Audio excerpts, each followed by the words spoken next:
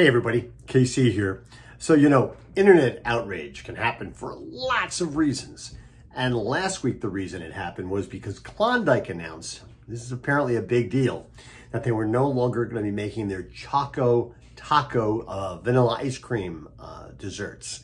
And I have to be honest with you, the Choco Taco, I don't even know if I ever had one. I don't think so. It sort of was not in my sphere of interest when it comes to ice cream, and I love ice cream probably because it has peanuts in it, and I'm not a peanut guy. I like peanut butter, but I don't like peanuts in other sorts of things. Now, you know, they announced it, and apparently the internet went wild, and it was suddenly it started to look like Klondike's new Coke thing. They were getting rid of something, and they're going to have to bring it back at some point, and they are now saying somewhat cryptically that they're discussing next steps.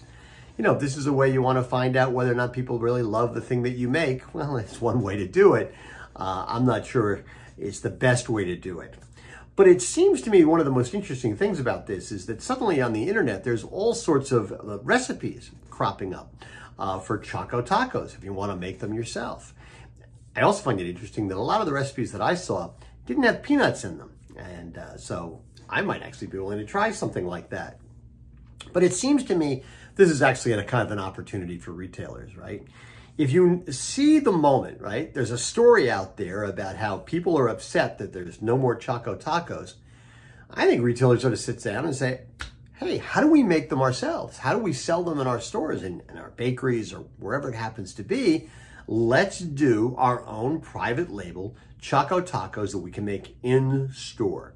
And then promote them. Say, hey, listen, not only do we have them, and we make them better. Turn them into a differential advantage. Use the moment. Generate a little promotional electricity, a little mojo, if you will.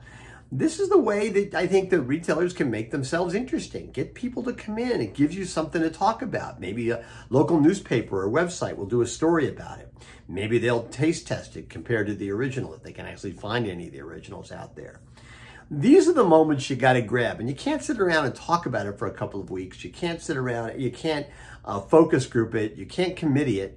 You just got to try it, see what happens, see if you can generate just a little bit of interest that makes you different and maybe better than the retailer across the street or across town.